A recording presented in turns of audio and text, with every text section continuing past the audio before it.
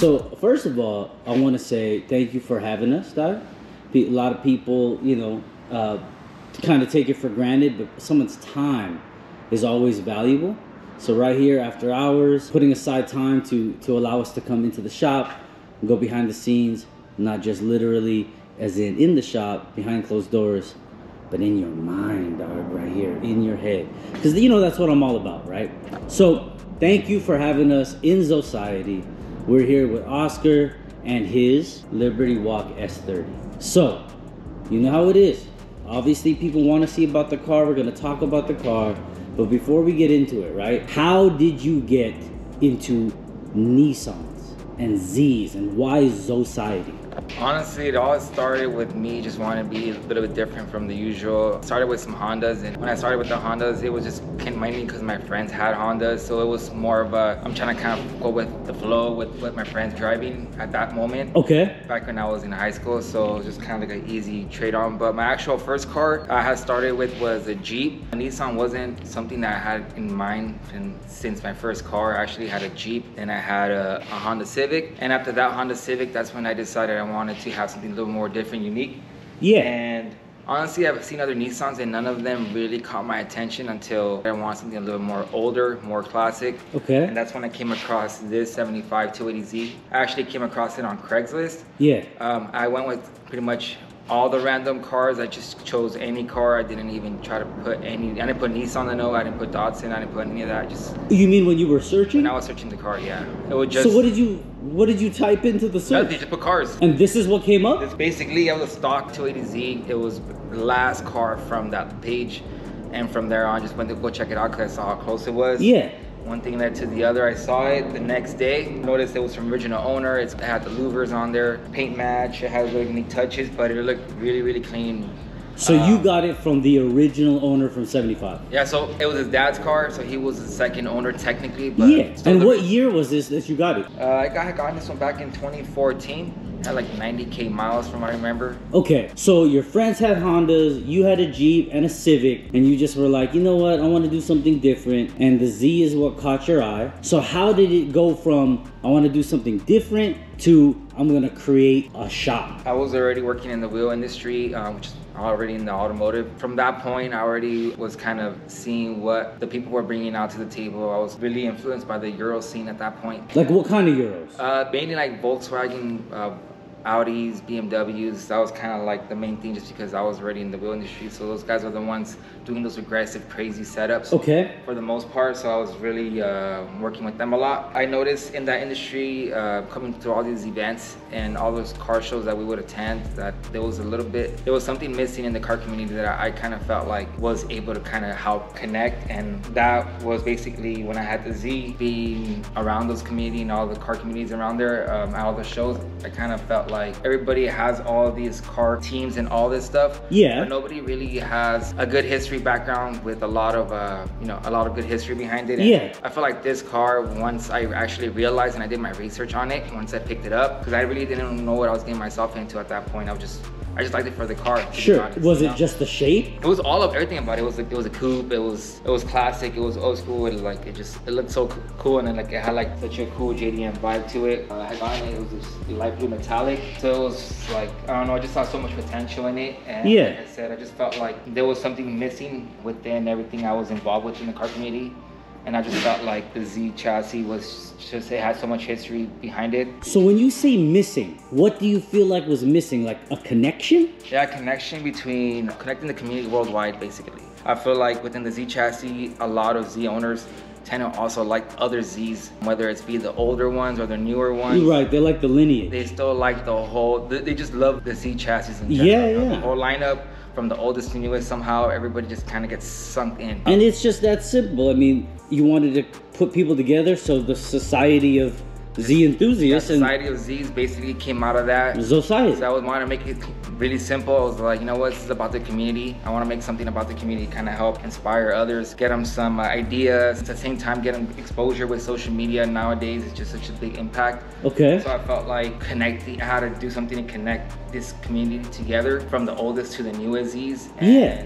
To me, like, the Z lineup just felt right. And you know, I already had the car, and me having the oldest one, yeah, I just felt like I had the perfect chassis capacity to start it with. One thing led to the other. I just started meeting up with the Z owners, and I just started linking up with people from outside the country. Yeah.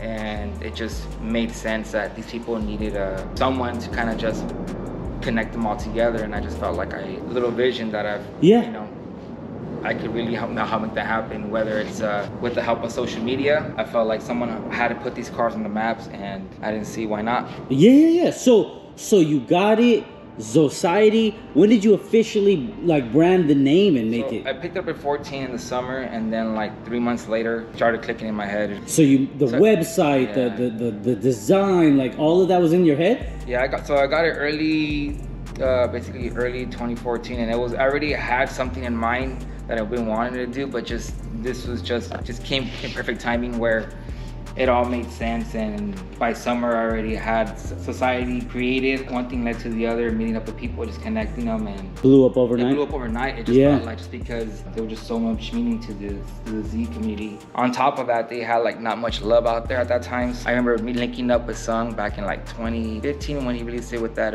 Fugu Z setup, Agretti. So I know how I got right to that. And then after that, these cars just really got on the map. It was just really cool because, you know, I got to kind of see these cars become from like someone not really such a wanted car to like a really well, the following was very niche, and then it ended up going mainstream, is what you're saying, right? Real quick. Yeah. So did you already know that you wanted to do Liberty Walk kit? Honestly, no. It was just this was, I didn't even plan on going wide body, to be honest. It was just a real quick, one thing led to the other. I was gonna swap out my engine just real quick, just because I had gotten a raw knock back in the day. Oh, okay. I was bringing so much oil on this, and basically from that engine, go turbo with the setup. Change it up a little bit, have a little more horsepower, and then from there, that downtime, the Liberty Walk situation came up, and something that I just had to jump on. The only one here in the USA with it. Everything from the aero to the turbo setup, it was sort of quick decisions, impulsive, and you just went with it. Yeah, I was so much downtime. I already knew what I was getting myself into, and for me, I just started seeing the bigger picture. I was like, you know what? I could actually just try to be the guinea pig right now, because this car needs so much attention, so much love, and using today's technology to really help a lot of the community out. Into helping them get their own S30 up and running, you know, that's also running a similar setup or the same setup. Like leading the way, you think? You know, in some kind of way, just to help update the information. Just because when I tried to get information on the setup, you couldn't find it. It was just online. It was stuff from the 70s, 80s, and 90s. It was just so outdated for me. One of the things that I'm getting the most is that you felt like you wanted to help the community. Yeah, that was my main thing. Like consolidate and get everything more accessible. So a little bit of suspension. Went with full Techno Toy, front to back for the most part. I did with the front. On the front, the only thing I did do was the Apex cross member. So they make a cool cross member that adapts to the L series. They also have adapters for like the RB and the JZ as well for this chassis, just because everyone kind of swaps a lot of different engines on this. But for suspension, I pretty much take a Techno Toy with the control arms and the rear. I also did Willwood dual rear caliper kit. It's kind of a little different for this car. The little come-ups that I just decided to go with. Yeah.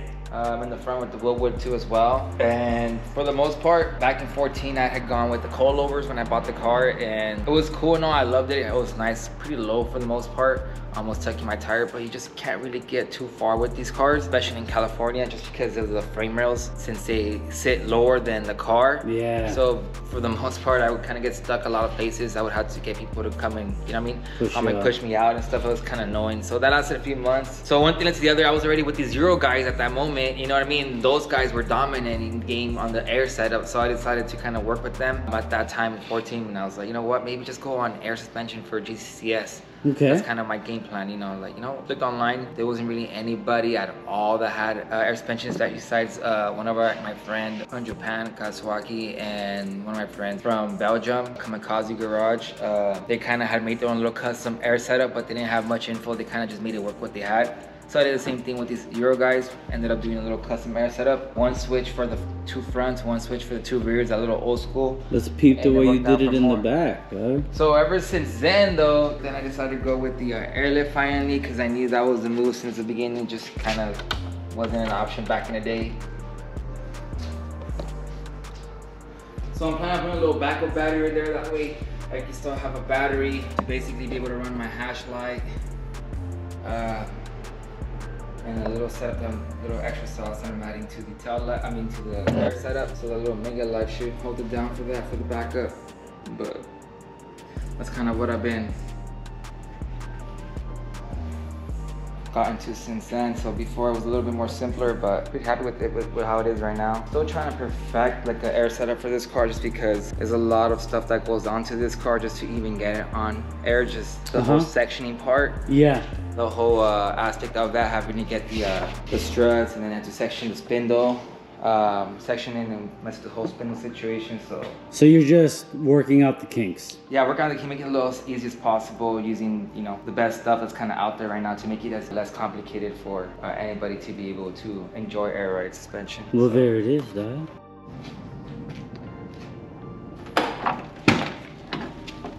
So I want the little Recaro confetti splash combo inside, simple, nice with the black. One of the major upgrades since I had the car was restoring the dash, just because I know I look at it every time I get in the car, and for the most part 99% of the Z's that I've seen have a cracked dash.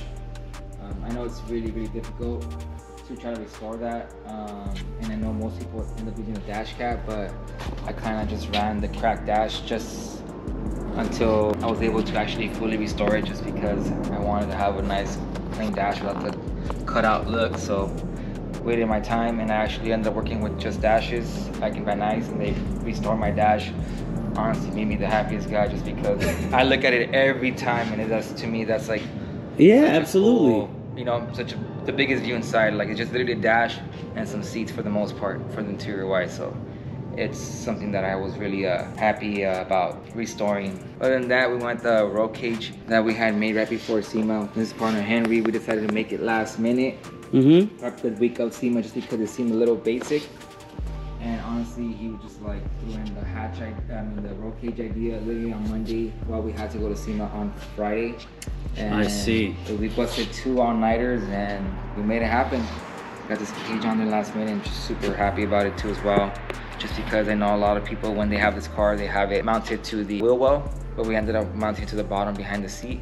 And is this now an item that's people can order it? For the most part, I've been kind of just testing it out, R&D and getting some hours in it, flexing it, tweaking it, making sure it's a good product, it's really solid before offering it out there and just getting it out there real quick. And for the most part, I love it. Everything's perfect on it. Haven't had any issues with it. So I know. But is that the plan? That's the plan. Once you feel like it is secure and safe and solid, it'll be available. That'll be available for sure. Just want to be a little bit another cool option besides the usual what's out there, and make sure it's a good solid setup, secure setup that you're gonna be safe with. Be able to enjoy your harnesses and everything in between. Oscar, came out really cool on there. I like it. Nice little cool add-on. And went with the little JDM yellow. Just happened last minute, just worked out. Now this little yellow wasn't even part of the theme. It just happened. It just happened? It just happened. I was just like, what are you doing? I was like, just yellow. Well, there it is, well. So happy about it. Okay, Oscar, man, look, once again, man, I always say thank you to people for their time. We're here at the shop. But before we go, who are the people that you think really deserve to be mentioned and thanked to help you get to where you are? Honestly, I gotta thank all my boys, Henry, Scrubby, Matt, all the boys always at the shop, always helping me out. The suspension, the interior, L28 turbo, there's all these different aspects to it, and we've heard it earlier. Let's get in and go for a ride, bro. Let's go for a ride, bro. I want to show you what it's all about. Hey, let's do it.